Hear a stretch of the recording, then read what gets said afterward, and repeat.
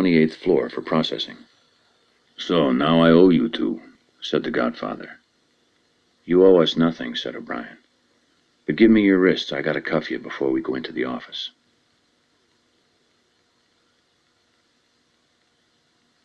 Big Paul spent the night at the Manhattan Correctional Center.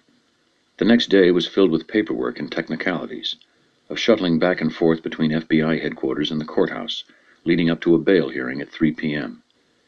In between the bureaucratic steps, there would be pockets of dead time, and Kearns and O'Brien offered the Godfather a choice. He could stay in the cramped and bustling marshal's lockup, or he could hang around with them. "How often do I get to schmooze with the FBI? You got a quiet place we can smoke some cigars?" With their docile prisoner properly shackled, the agents found a small, empty office. Once safely behind the frosted glass door, they removed the Godfather's handcuffs, and he produced 3 huge Coronas from an inside pocket of his jacket. The 3 men puffed on their cigars, and then the Godfather said, "Hey, I know you disapprove.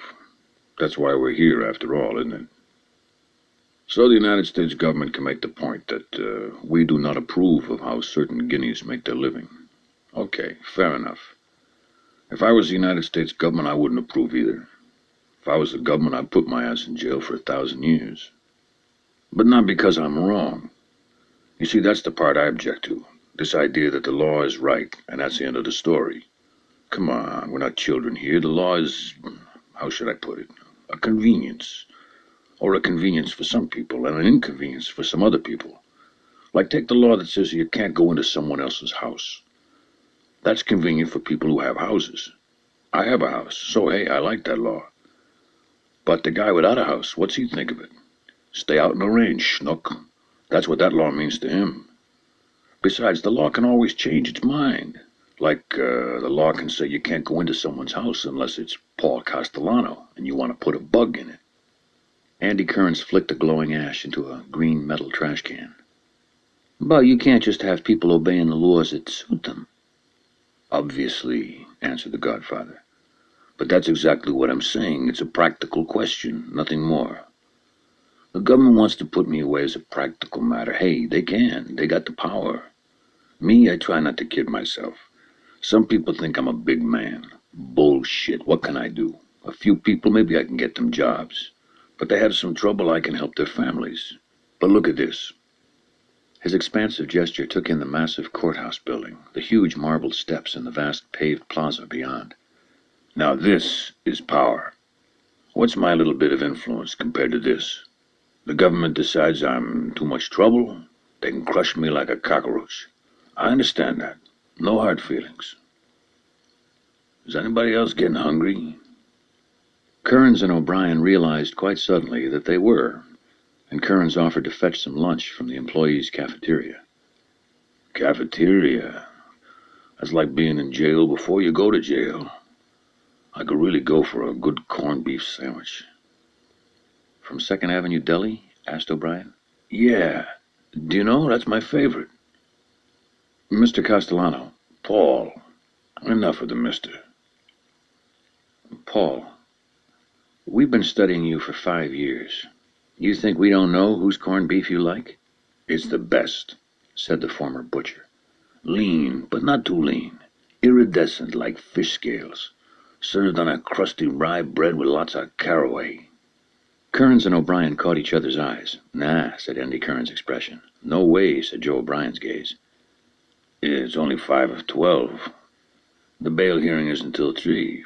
Of course, if you don't have the balls." Taking the Godfather to a delicatessen. This was a truly absurd idea. The man was a federal prisoner, the central target of a vastly complex and vastly expensive law enforcement dragnet. It had taken the government half a decade to get him into the courthouse building. Now 2 FBI agents were going to blithely let him out again to get a sandwich? No, too much could go wrong. "We'll take the cuffs off when we get to the car," said O'Brien. "Good. I'd have a tough time eating otherwise."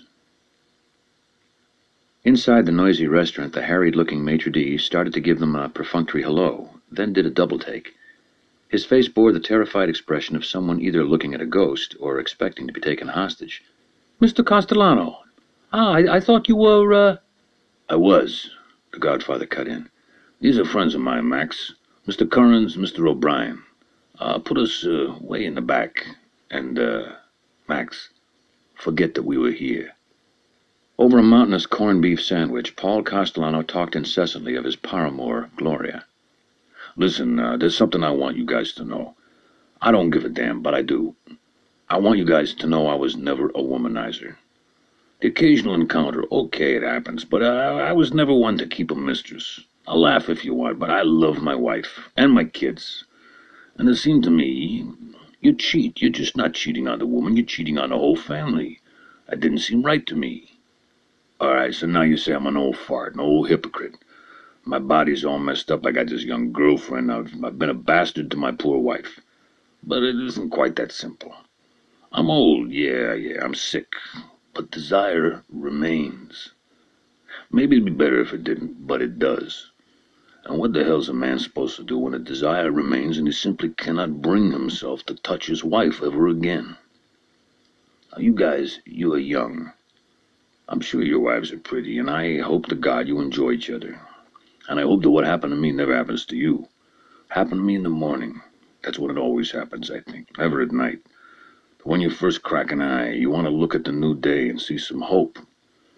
You wake up, you look over at your wife, who's still asleep, and you see an old lady. Gray hair, papery skin, loose flesh. You're still fond of her, in a way, maybe even you still love her. And you know she's no older, no more beat up than you are, but you also know that at that moment you will never touch her again. You can't. Touching her would be like making love with death. The Godfather wiped his lips on a paper napkin and pushed his plate away from him. Fastidiously, he smoothed his tie. Then, with a harshness that surprised the agents, he called for the waitress to clear away his half-eaten lunch. "What, didn't you like it today?" she asked him.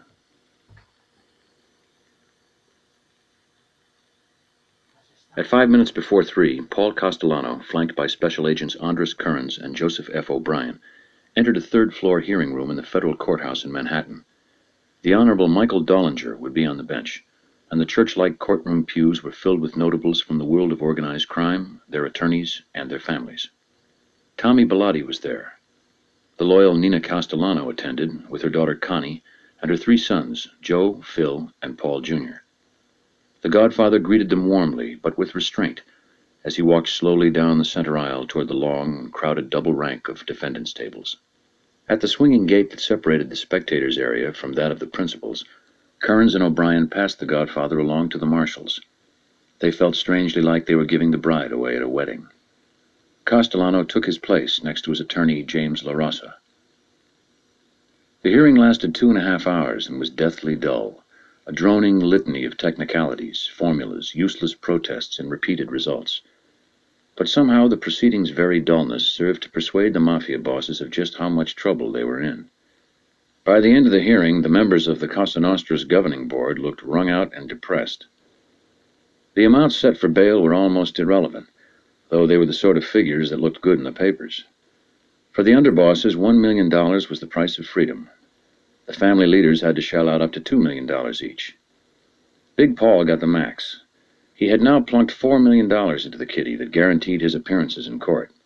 It was a figure calculated to reinforce the man's sense of honor about facing the music. After the hearing, O'Brien told Tommy Bilotti to move his car to a dead-end alley called Cardinal Hayes Place. O'Brien and Kearns would try to slip the Godfather past the horde of reporters and meet Tommy there. O'Brien, Kearns, and Castellano took an elevator to the basement level. They clambered through a storage room and a reeking passageway lined with small dumpsters. Then there was a tunnel, badly lit, its moist walls furry with mold. This led to a half-flight of concrete steps, and the Godfather didn't so much climb them as pull himself up the banister. Finally, there was a door that said emergency exit only. Joe O'Brien pushed it open, and an impossibly loud fire bell began to clang. 10 yards away, Tommy Bilotti was standing alongside the idling black Cadillac limousine, holding the door for his master. 50 yards from the car, a horde of journalists was rounding the corner into the alley. "You'll make it if you run," O'Brien hollered over the infernal clanging. "Sorry," the Godfather yelled back. I don't do that. Like a consummate actor, he took just a moment to put himself in character. He straightened his tie. He pushed back his hair. He wiped his sweaty face on his handkerchief and put on an expression of imperial calm. Then, as if he had all the time in the world, he extended a huge, meaty hand toward the two agents. I want you to know that I appreciate the way you've treated me. Kearns and O'Brien could find no words to reply, and the Godfather broke into one of his rare, crooked smiles. So, how many do I owe you now? At last, with a regal gait and not the slightest sign of hurry, he strolled to the car. Tommy Bellotti closed the door behind him just as the forwardmost reporters were coming within camera range. He used the mere threat of his elbows to clear himself a path to the driver's door. Paul Castellano looked through the side window at the agents. He nodded at them and offered a gesture that was midway between a wave and a salute. Then, in an instant of slapstick, Tommy Bellotti floored the caddy, and the Godfather's face, contorted like that of an astronaut, disappeared as he was thrown backwards against the seat. And that was the last time that Joe O'Brien and Andy Kearns saw the Godfather alive.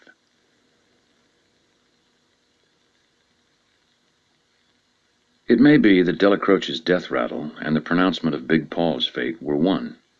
It is also true, however, that Castellano responded to Delacroce's passing with a pair of misjudgments so egregious, so inexplicable, as to raise the possibility that they were in some way suicidal.